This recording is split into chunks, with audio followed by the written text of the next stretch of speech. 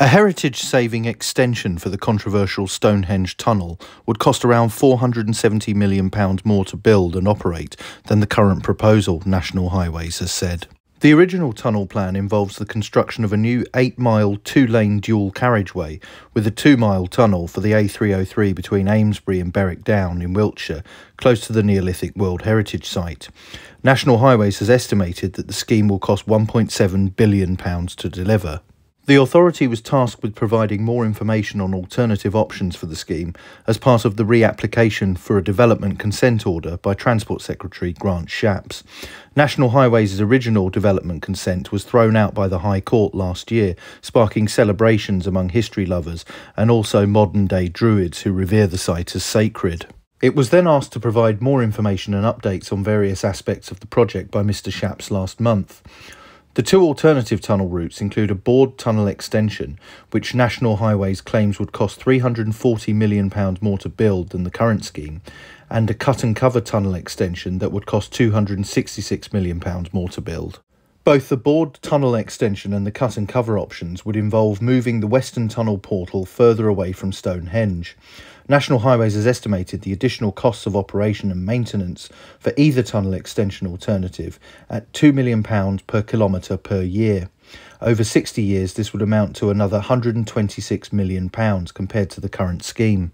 In documents published on the Planning Inspectorate portal, National Highways noted that both a bored tunnel extension and a cut-and-cover extension would be slightly more beneficial in heritage terms than the existing proposal.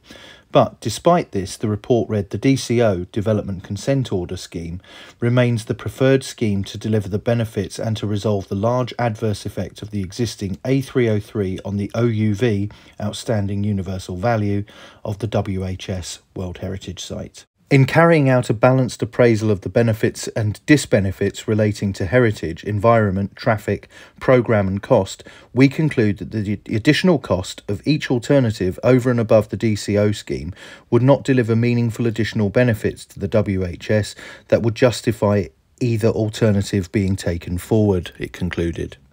The body also confirmed whether 4 heritage assets were included in its application after a group of scholars identified that the assets were missing in the last consultation round. These assets were the remains of a large Beaker period settlement with burials, the remains of a probable early Neolithic settlement west of the Beaker period settlement, the remains of a probable early Neolithic settlement at the Eastern Portal, and the remains of a Mesolithic settlement at Blickmead. Worryingly, in its response, National Highways said that 3 of these assets are not recognised regionally as heritage assets. It added that it had already considered these assets in response to examination and therefore its previous assessment still stands. Mr Shapps has invited comments on the new information provided by National Highways. The deadline for responses to the documents is the 3rd of August 2022. National Highways submitted new environmental information on the planned tunnel earlier this year. This contained an updated report on the scheme's carbon emissions. The Moore joint venture was unveiled as the preferred bidder for the £1.25 billion scheme in May, despite it previously being quashed by the court. So what do you think? Is it worth spending more to protect the ancient and irreplaceable landscape, or should the scheme be scrapped altogether? Let me know in the comments below, and don't forget to like, share and most importantly subscribe. Thank you for watching.